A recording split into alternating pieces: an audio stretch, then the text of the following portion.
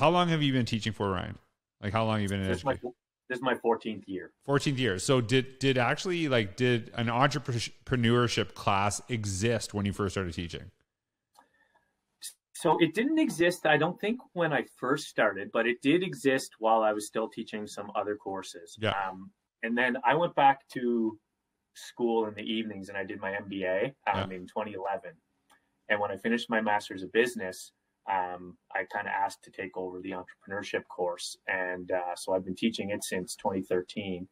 And since then, it's grown into a pretty interesting course in school that we've grown in sections of it. And what's kind of neat about the course is that students actually come into the course and they invest their own money and they start up their own company and they run it for a series of weeks, from ideation right up to marketing, right up to sales. And then they close the company down, distribute profits to shareholders, and basically run through the whole business process in a matter of a couple months. So. Okay, so I got to ask you this, and this is going to be someone's going to wonder this too, listening to this. So what, like, you're telling me that students actually invest their own money in this process?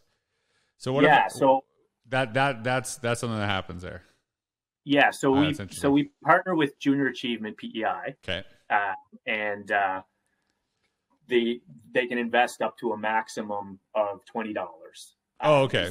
Is the most a person can invest. So if there's 6 people in a company, they can invest $120, or they can get outside investors as well. But no one can invest more than $20 individually per person. And then, of course, if there are situations where a student is struggling to find the money to invest, the Junior Achievement or the school comes in at that point to make sure it's equitable and accessible to everybody. Yeah, because I think there's that's one thing, is that it's a lot easier to actually make money when you start with money, right? Yeah, and I think part of that too is that you have to make sure that experience, because like listening to that, and I'm going to ask you more about it.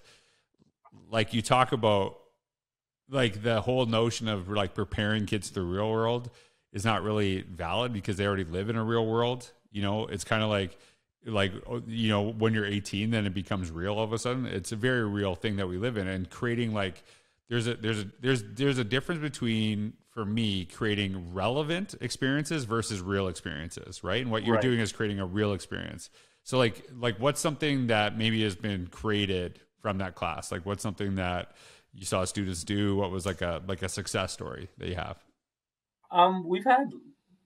There's been lots of success stories. I'm trying to think of one that a recent one that I thought was kind of neat was a group of guys. Actually, they got together and they had a connection with a radio station in PEI, and they decided that they were going to make candles. And so they made homemade candles, but they decided that they were going to give half of their profits to Toys for Tots, which is a fundraiser comes around Christmas time. And they used their connection with the radio station to advertise this, and they ended up, I forget how many thousands of candles they sold, but they ended up making a few $1,000s for themselves and raising a few $1,000s for Toys for Tots, and had quite a name for themselves. And I remember after the holidays, when we were talking about everybody's holiday, some of the guys said, the best part of Christmas was actually waking up Christmas morning, thinking that all those toys that we were able to buy for kids who, they don't know who opened them, but they had that feeling of contributing to society through entrepreneurship. So it was a really cool experience for them.